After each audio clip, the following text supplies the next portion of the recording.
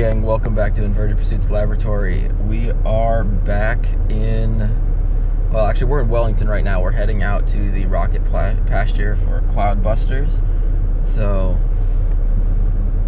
let's get ready for some fun. Lots of days of high flying rockets. Alright, so we're out here with Infinity working on getting it ready to go. And we've got I had a quick link on the end of here and I had tied it through this. I decided I really didn't want to trust this. These are a little weak and can often snap off. So I've gone ahead and I've drilled 2 holes through my nose cone and I'm just slotting this through. And then as soon as I get enough cord, I don't care how much cord I waste, I've got tons of it. Just do a simple square knot on there. And now that's a better attached nose cone and it's less likely of coming apart. So we'll continue on prep.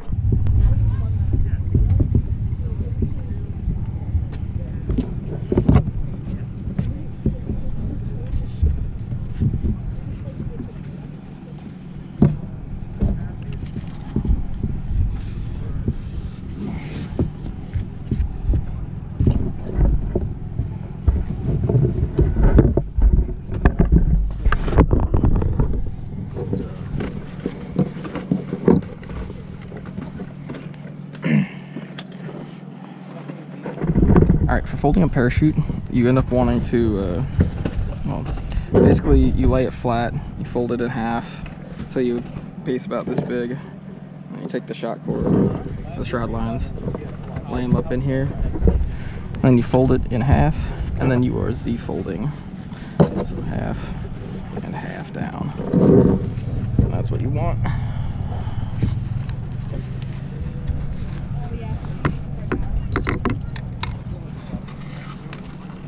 Put in there.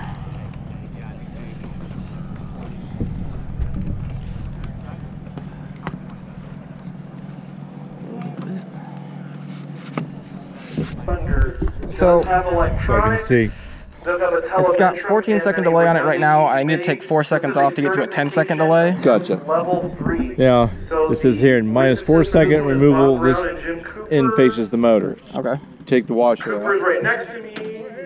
Because what the washer will do will subtract 1 second less. And so you can always, if you forget, so you this end faces the motor, correct? For right. 4? See, that side's shallow, that one's deeper. Okay. So if that says 8 seconds, you want that toward there. 2, 1, ignition. Big one.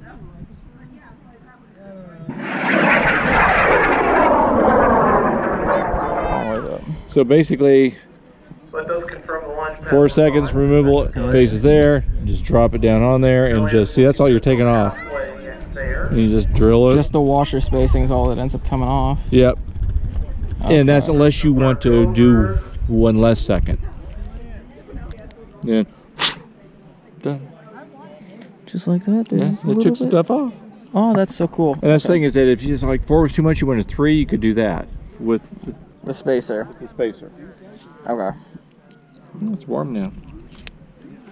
Ta-da. You're set. Awesome. Thank you very much. You're welcome. Anytime. All right, now that we got a lesson in delay drilling tools from the Wichita Science Center guy, wait for Bob to go by. We're gonna go ahead and load the ejection charge into the rocket. So we open up this package here that came with all sorts of little stuff. Need to double check what the washer's for in the instructions, but Okay, on pad 15, just in front of the LCO. This is Alex Goss from Wichita, Kansas. a lot of launches going on today. The name of this rocket is Stargazer. It's an Estes 10. It looks like a silver comet, but also it was a silver comet. My Estes knowledge is still sort of sharp. I'm surprised. Okay, that's right, that's right. Okay, so this little washer guy goes down in there, so he's in the motor. Then we take, and the instructions say to go ahead and actually put the full contents in there, so I'm gonna put a little more than just my 1 gram of black powder, because they say for 3 inches and larger, You need a little more. And I really want to make sure she comes open, and at that point, the whole thing's going to go in. So now we've got the entire little black powder charge it comes with, and these vials are really handy, so keep hold of them. Alright, then we take this red plug, and we go ahead and push this red plug in the back of the motor. Now that red plug is what makes sure there's actually going to be pressure in here, and will blow the motor open. So we just redouble check our instructions. It says washer, then it says charge, and then it says place the rounded end of the cap into the ejection charge well, and we're good to go. So then the next step is the igniter. You do not put the igniter in though until we are at the pad. And so I take the igniter here, and I'm going to take a little strip of tape and tape it to the side of my rocket. That little strip of tape is our best friend, because that keeps our pretty little danger wires all contained, and that's what we want to see. So I'm just taking them and tape them to the rocket real quick, right near my CP. And we'll also need to write the CG on there when we get up there, but we'll double check it just to make sure it's where I think it is. So now we're going to come around to the back of the rocket, back here, see how we're at. And the motor just slides right in the back. And then I need my screwdriver here to back out these screws. This feels crazy talking to myself out here. I'm the only one over here. And so it just goes right on like that for one. We're going to go ahead and pull a second one out. A good little bit. Turn him over and crank him on there. Now the only point of these is just to make sure that we do not lose the motor after burnout, because that ejection charge will want to push the motor back out of the body tube, and we'd rather have it be pushing the parachute out. So now with the rocket in there, everything's taped to the side. Our next step is to head on up to the RSO table.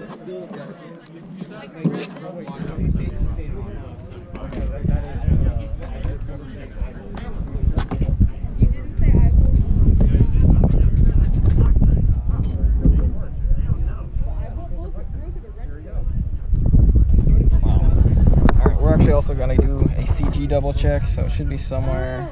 I was sitting here like, how do you break an eyeball with a wrench? It would be. I got it now. I understand. Our CG is right there, so it's actually just on the bottom edge here of my logo, which I really like that. So next thing is we went up to the table. We got one of these flight cards. These flight cards, you fill out your name, city, name of your rocket, scratch, or name of the rocket, your manufacturer, your weight, your motor, say you've read it, what you've got on it, and then you take this up to the RSO, and he's going to check it over.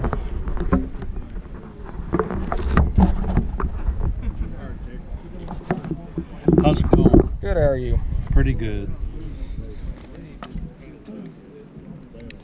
H100. Yep, it's a little BMS. Cardboard rocket. What's the function of the green tape? Oh, it's just there to help hold the igniter in. I just put a bunch of extra tape. Just giving myself something to play with. Looks good. Okay.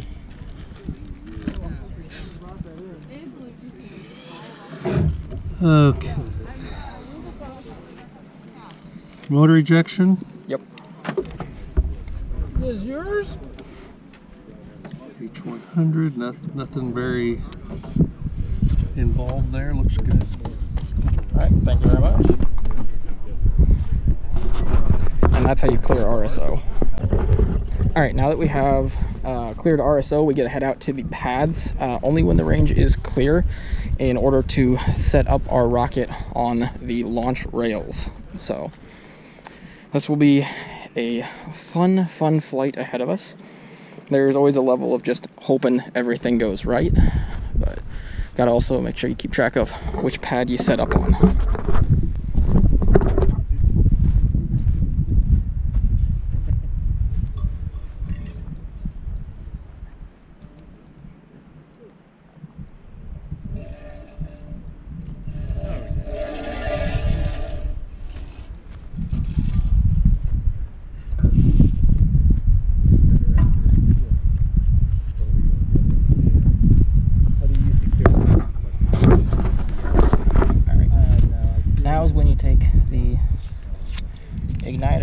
tape off, cardboard off. Keep that with you, don't leave it in the range. Straighten out your igniter wire. You want to get that as far up there as you can. Oh, I forgot to strip these. I have to do that real quick with my teeth. See if I can, perfect, I can hand strip them. That's perfect, that's what I want to see. So, send it all the way up there, bend it over, and then we're just going to slap this piece of tape. Wait, nope, we want it all the way up there. Up there. Slap this piece of tape up underneath here. That's holding the igniter all the way up there, and we got our 2 wire leads. We didn't end up needing this extra, so I'll take that back with us. Next, we take 2 leads.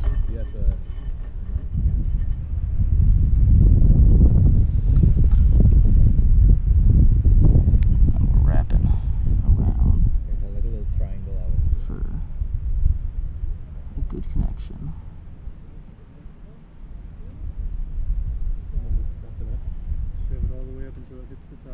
Oh, I don't like that sound.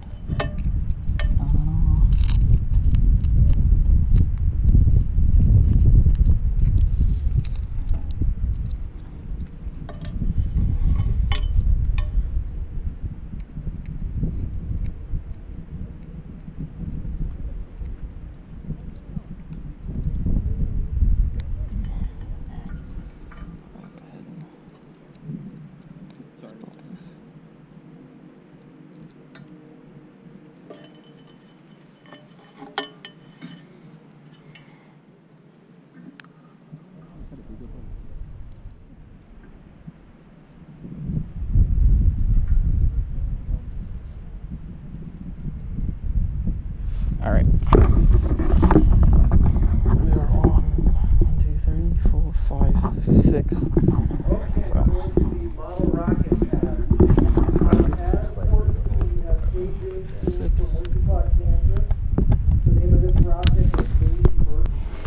An important thing to do is to count where your rocket's at. So I'm actually on the 6th pad over, and these are called the 40 pads. So I'm on pad 46, and that will go right here in this pad number.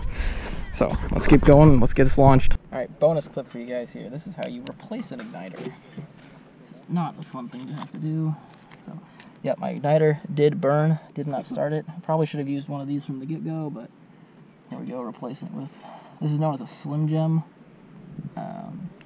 They are a lot more powerful igniters, and I personally prefer Slim Gems, but I figured I'd just use the motor one first. It was a mistake.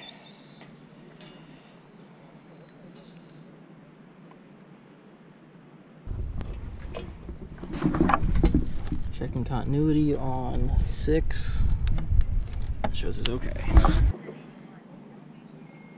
Okay, we're going to pad 46, Boyson from Harrisonville, Missouri. Oh crap, this is me. The name of the rocket is Infinity. A scratch built kit flying at H100 does have a new igniter in it. I don't know if he still has on board. We can smile and wave just in case. We're going to launch Infinity in 5, 4, 3, 2, 1, ignition.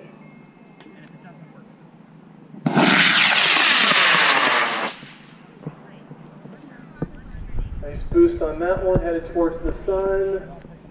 That is the worst part. Need a parachute about now. Okay, there it is. All right. On the late side, but that's okay. Yeah, I should have shaved off a few more seconds there. Flight on that one, Boyson. Then last on the 40 pad. I had a choice between 10 and 8 seconds. I went with 10 instead of 8. Should have gone with 8. Pad 48.